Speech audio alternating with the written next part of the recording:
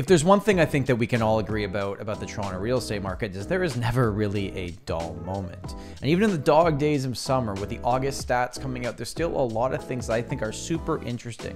So what I'm going to do in this video is break down the top 10 things that I pulled out of the market data. I'm not just going to go through the data with you. I'm actually going to pull out these little tidbits that I think will be useful for any consumer, buyer, or seller that's thinking about getting into the market or potentially selling a property in the next 12 months. My name is Tom Story and I'm the team leader here at the Story Team, and we sell real estate in Toronto. If you want to book a buyer consultation, a seller consultation, or just a chat about real estate with me, you can go right onto the contact page on my website and book in a time that works for you. So let's get right into it. Here are the 10 things about the Toronto real estate market that I think you need to know. Okay, we will start with the average sale price. So when we look at the average sale price for August, it was just under $1.1 million. That's a year-over-year change of about 12%. Now, the 40-year average for the Toronto Real Estate Board is actually about 7% a year. So we've been outpacing that average in the last little while. And since the pandemic started, housing has been in high demand. Now, I do think as we head into September and the end of the year with kids going back to school and just more things to do, less people are going to be obsessive over real estate, and our sales numbers should cool down a little bit. Point number 2 is there is currently less than 1 month of inventory on the market.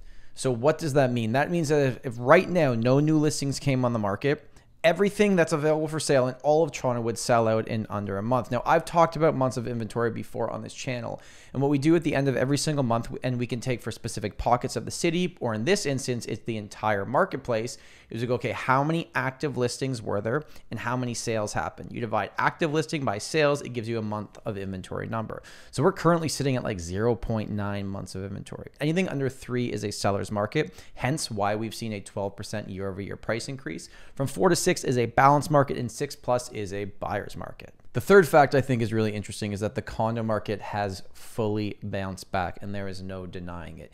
We now fully know that back in October of 2020 was the absolute bottom of the condo market. If you had bought a condo in October 2020, you're probably up over 6 figures at this point based on what you purchased then and what condos are trading for right now.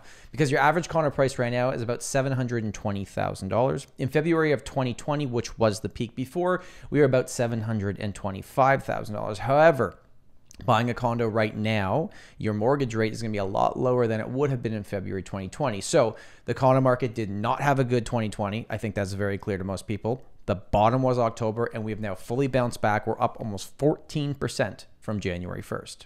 Now, number 4, and I think this is where it gets interesting. We're going to look at how many sales there were. So it was 8,596 sales in August. Now, that's 20% less sales than the year before. However, it was still the 3rd largest August in history. So what I think is kind of funny when I see articles saying that the real estate market has cooled down this summer, they were all comparing it to March and April, which is unfair. It's like picking certain months of the year when we had the highest amount of sales that we've ever seen and comparing it to that. This is the 3rd largest August of all time. It's not so much a cool down market, it's just not as crazy as it was earlier in the year in March and April. So here's when we dig a little bit deeper. The new listings were actually down 43% year over year. So what does that mean?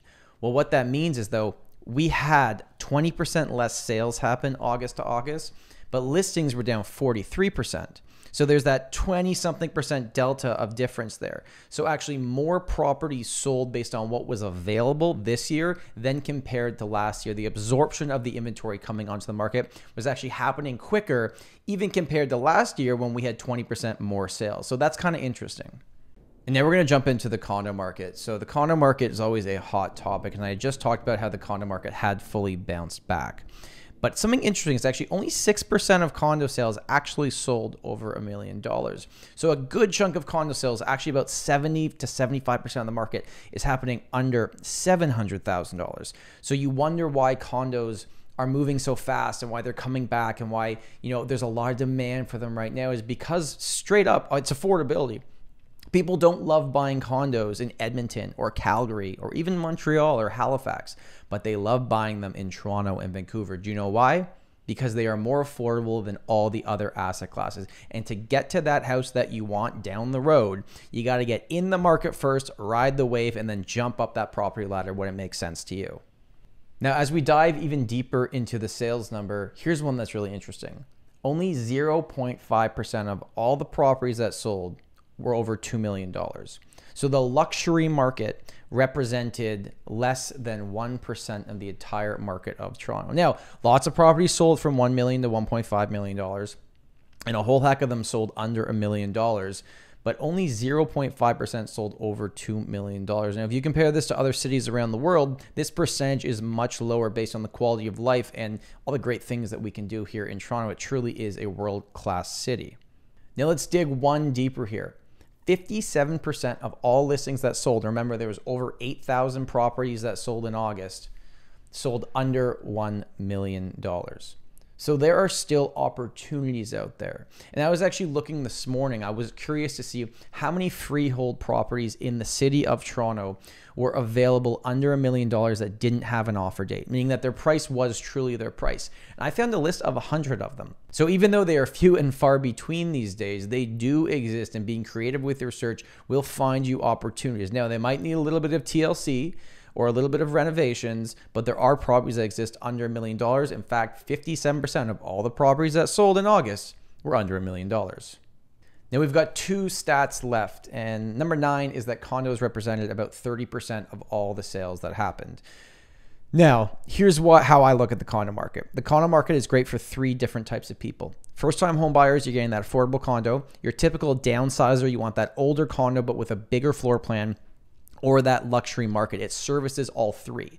If you want to buy a freehold property, well, you start with $1 million, as we just talked about. So condos represented about 30% of the market.